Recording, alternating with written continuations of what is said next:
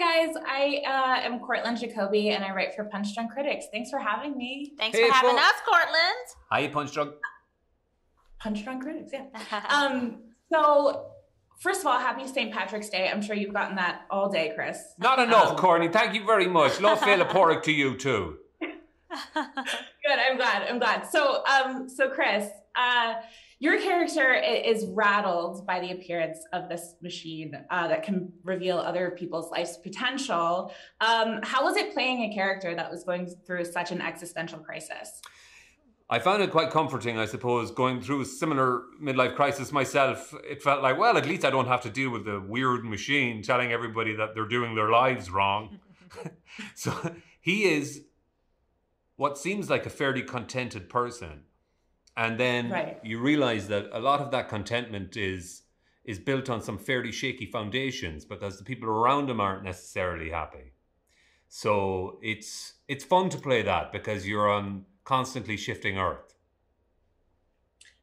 Gabrielle, your little bits of the plot are dropped out or dropped throughout the show. What was the thing that surprised you most about your own character? Because we learn more and more as the series goes on.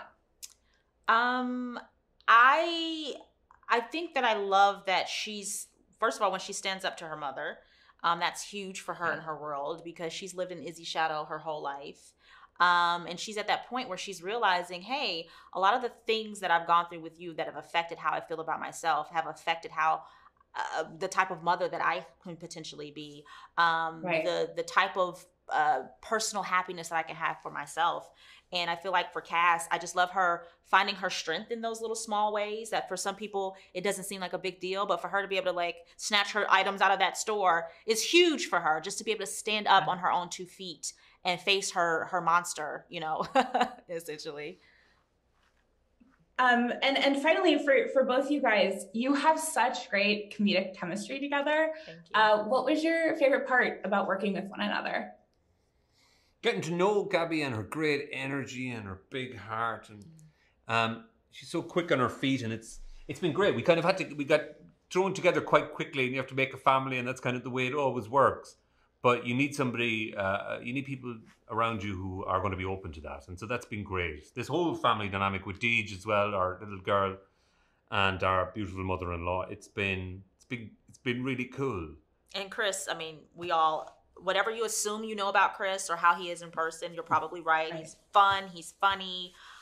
He's got great energy. So like our chemistry really just kind of, I think, was very organic in a way. And then the script that gave us the words and that world that we live in, the script, David does such a good job, and the writers of creating the space for our jobs to be a lot easier. So we took a lot of saunas together in the early days.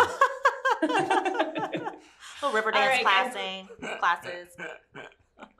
That sounds really, really fun. In a sauna. It was quite the spectacle. Thank you guys so much. Thank you. Chris, I did want to say that Moon Boy was my comfort show in college. So sweet.